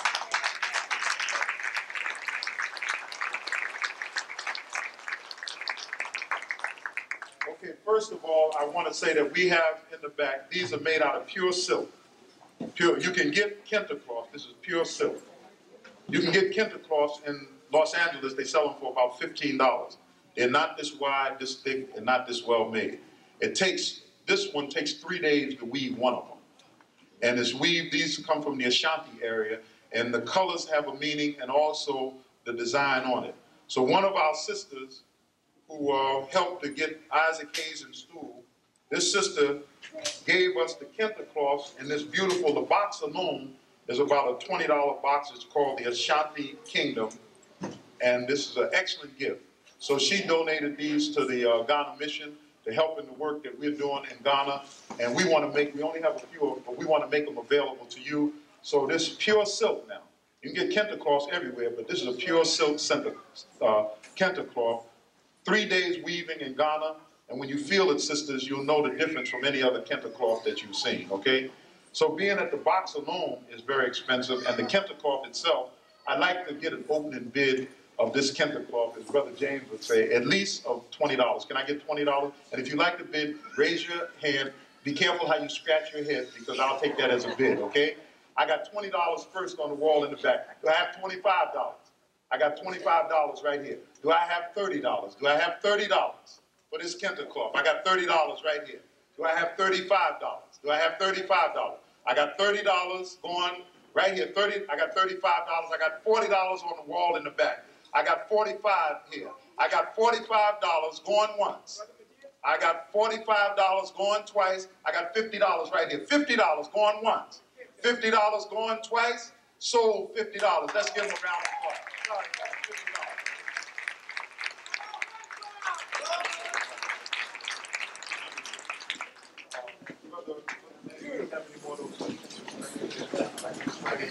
Let me have the PowerPoint. Yes, can I take the mic? Let me do this. Bear with us, hang with us for a minute, brothers and sisters. I'm going to try to do this as quickly as possible. In Ghana, Brother James, there should be another mass like this back here. I think this is what we asked Atlanta. Do we have one more? Oh, it's gone. Okay. Okay, brothers and sisters, the brothers who are leaving, we're going to have acceptance in a minute. Could you just hold your place for a minute? Bear with me. This will only take a few minutes. I'm very fast at this. In Obori, a village that you'll visit when you get to Ghana, about a half an hour from my home, the brothers up there carve. They carve this and they sell these to the people in the city. And if you see the way they carve, it'll fascinate you. So I'd like to open a bid with this. Who would give me $15 for this mass? Okay, I got 15. Do I have $20? I got $20. Do I have $25? I got $20 going once. I got $25 right here. I got $25 going once, going twice, sold to the sister for $25. Thank you very much. We're going to do this quick so that we can match and set, 2 mass matching sets in black wood. Thank you. Can I get $10 for this set? I know I can get $10 for it. I got 10, I got 15, I got 20 right here. I got $20 right here. I got $20, I got 25, I got $30, I got $30 going once. I got $35 right here. I got $35 going once. $35 going twice. I got, what did we raise it? I thought that was $40. Say what? We taking checks and we can take credit cards, I think. Can the Mosque take credit cards? Checks made out the Ghana Mission. Only checks made out the Ghana Mission. And of course we take cash. How about CDs? I'm at $35. Is it $35 right here? I got $35 going once, $35 going twice. I got $40 right here, $40. Assalamu alaikum. How are you? $40 going once, $40 going twice. I got $45 right here, $45. $45 going once, $45 going twice. Sold $45. Thank you. Let's give them a warm round of applause. Okay, I want to move.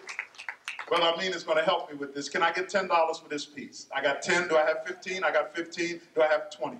I got $20 right there. I got $25 on the side. $25. I got $30. I got $35. $35 going once. $35 going twice. Sold at $35. Thank you very much. Sister Joyce. Okay, we only have exactly 4 pieces left. 4 pieces after. Can I get $10? Do I have 10? I got 10. Do I have 15? $10 going once. I got 15. Do I have 20? I got $25 right here. $25 going once. $25 going twice. $30. I got $30. I got $30 going once. $35. Do I have it? You got the 30. You got it at 30? $30 going once. I got $35 in the front over here. 35 going once. 35 going twice. Sold at $35. Thank you very much.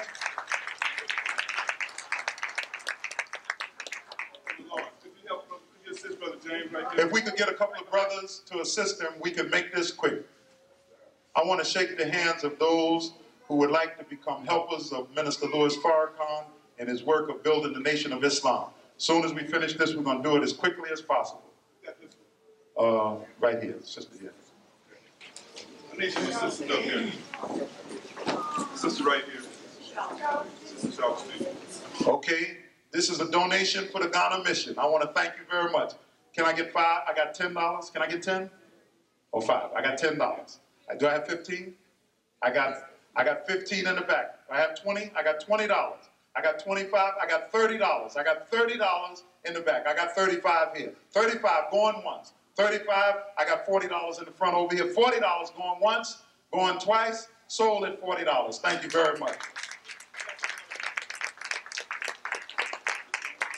Okay, we got 3 pieces left. African wood carvings from Ghana, donation to the Nation of Islam's Ghana mission. Can I get $5 for this piece? I got 5. Do I have 10 for it? I got $10 right here. I got 15 in back. I got $15. I got $20 right here. I got 25. I got $25 going once, going twice, sold at $25. Thank you very much. Okay.